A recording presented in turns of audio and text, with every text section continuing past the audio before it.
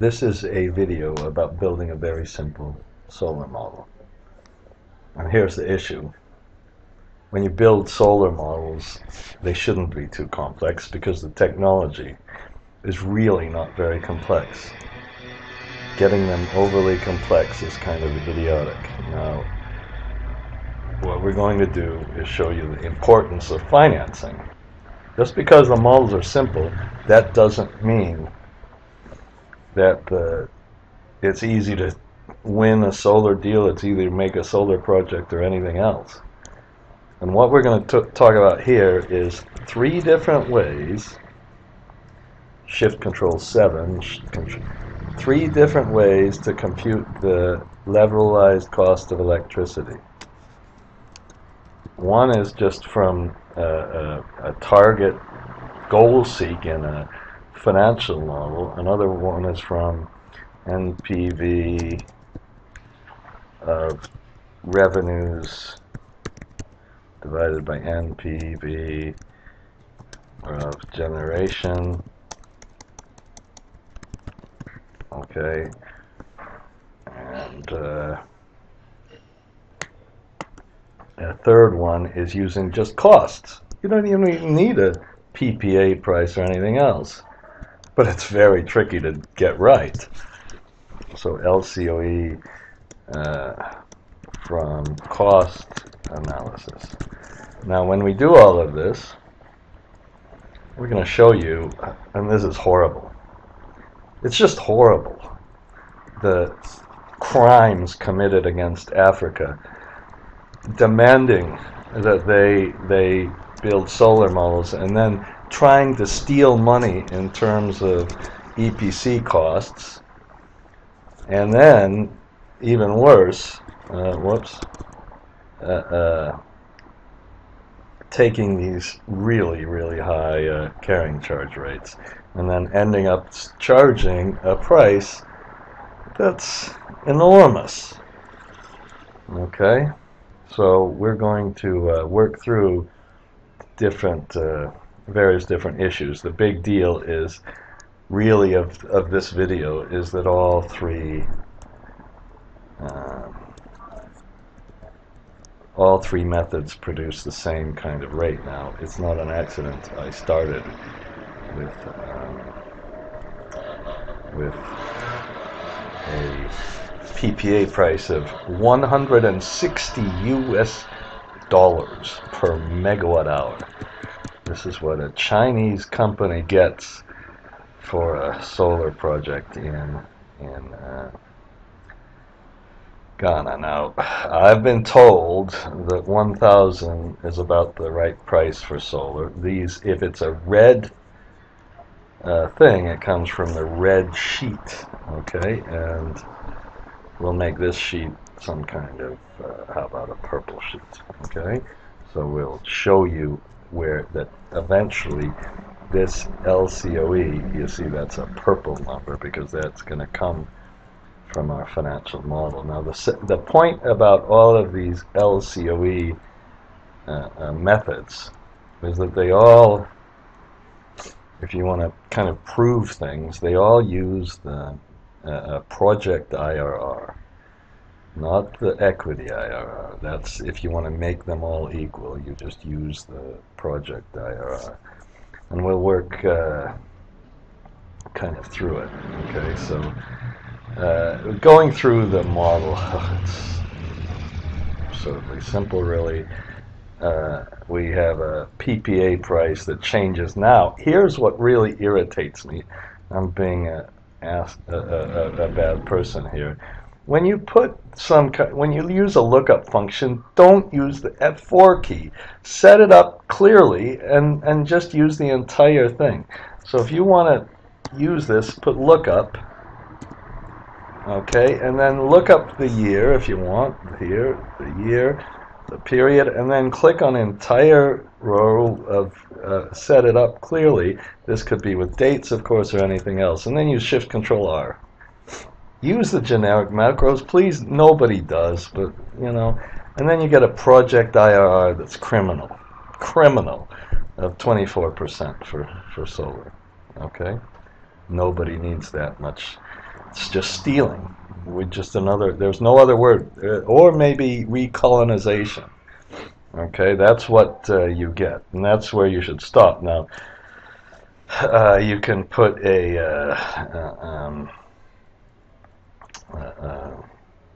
here we just put 80% debt financing. Let's put 70%. Let's speak. Okay, and the repayment here, we can use a payment function equal PPMT if you want. You first put a little thing that says, okay, take the year and make it less than or equal to the tenor of the debt. Shift Control R, Shift Control T, Shift Control F. Okay, and then you put, if it's true, then put PPMT and click on the rate, F4, which is another criminal rate. Put the number of periods here. No, I'm sorry, the period of the model. No F4. Put the number of periods with the F4 function. And if you want it to show up as a positive number, put a minus sign.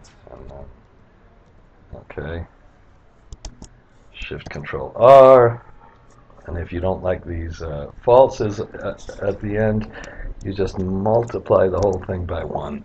Shift Control R. Shift Control 1.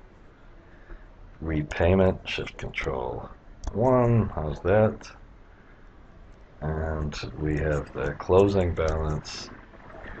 And finally the interest, which is the interest rate multiplied by the opening balance. And then we put our little simple cash flow statement in, no taxes in this one. Okay, and see what kind of equity we get, and we get 44% return, even if they use such a high interest rate and everything else. Okay, now if we want to compute the levelized cost of electricity, one way to do it is to figure out what the EBITDA is. Where's the EBITDA? And divide that by the total capex. That's the payment. That's the carrying charge factor. Now, can you look at the in this case, it seems to be exactly the same as the project IRR. It's not exactly the same. It's just because the IRR is so high that it's almost identical. Now we could also have computed the carrying charge factor as taking, put PMT, the payment function, and for the rate, here's the big deal. Let's put a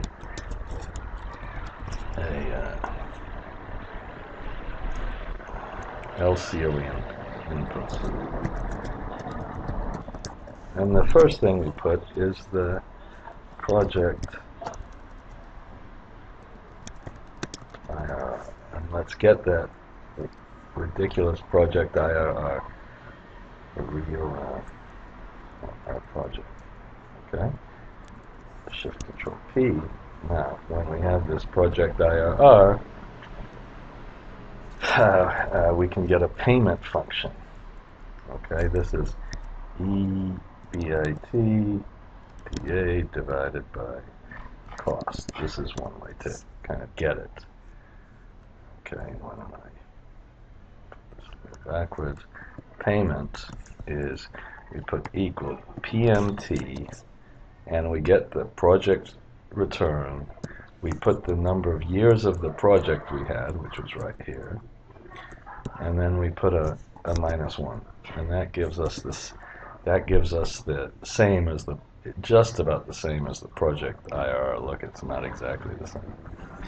Okay, and then if we wanted to compute the LCOE, all we do is we go and we take the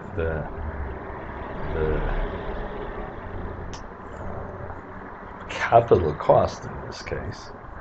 So we take the capital cost of the per kilowatt of the project, and then multiply that by the carrying charge rate, add any fixed cost. Now, we didn't inflate the fixed cost, so that'll be we would have to levelize that a little bit. If we inflated that, and every dollar wouldn't be exactly the same. There'd be some issues, and that's really this one. Now, that gives you the carrying cost per year, okay? And then we're going to divide that by 8,760 times the capacity factor. Okay, that's if we're already kind of given a thing, and then we have to multiply it by 1,000 because we want this stated in USD per kilowatt hour, and that's what this does. Maybe I should. Okay. So, you know, I think maybe it would have been good to put a carrying cost. Okay, and the carrying cost is again the total cost of the project multiplied by the carrying charge rate. We could use this one either way. If we use the EBITDA function, we actually go to the other one. We have to do a little levelization. Could put a tiny bit more involved. Okay, that's our cost, and then we can put our hours, and our hours run are the 8,760 times the capacity factor, and this is carrying cost. This is USD per kilowatt, not per megawatt, per dash year. And then our hours are in hours. So if we want this simple LCOE in USD per megawatt hour, we would take this one, multiply it by 1,000. That gives you megawatt per year, and you divide it by hours to get megawatt per hour. And to get this, you can use formula text. I used to show you how to do it yourself. Okay, and that way we have the first method. Now, the second method, which I've suggested in other videos, is you take the NPV of the revenues and you divide them by the NPV of the generation. Now, to prove this whole thing works, it works as long as you use the project discount rate. So let's take the NPV at the project rate of all of the revenues.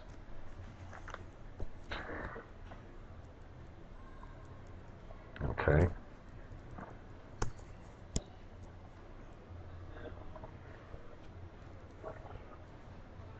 And then let's take the NPV at the project discount rate of all the generation,